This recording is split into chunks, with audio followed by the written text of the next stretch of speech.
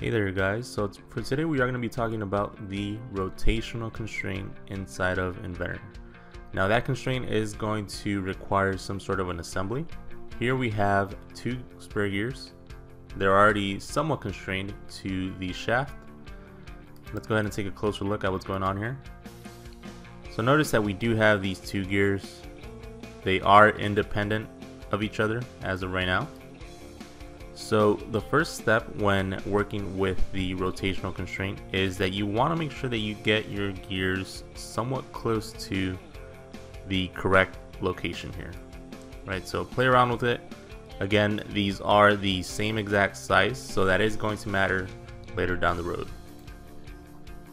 Let's go up to the relationships tab, click on constraint. Here, notice that we do have the assembly constraints. Now the rotation constraint is going to be on the next tab over in the motion, and that's going to be the first selection here.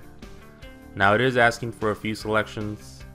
It's important to note too that if you have a large assembly, it's sometimes easier to pick the part first. In this case, notice that I have a few components only, so it doesn't really matter.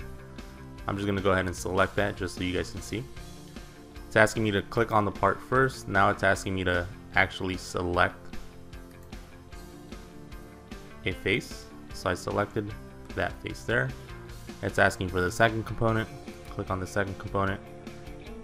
Select the face. And here on the bottom you have a couple options whether you want them going both the same direction or the opposite direction. And like I mentioned, you want to make sure that you have the correct ratio. Again, it's pretty straightforward to calculate. Just make sure that you know either the number of teeth on one gear versus the other gear. Once you have that selected, go ahead and click OK. And let's give it a try. So that's been how to work with the rotation constraint, guys. Hope that helps.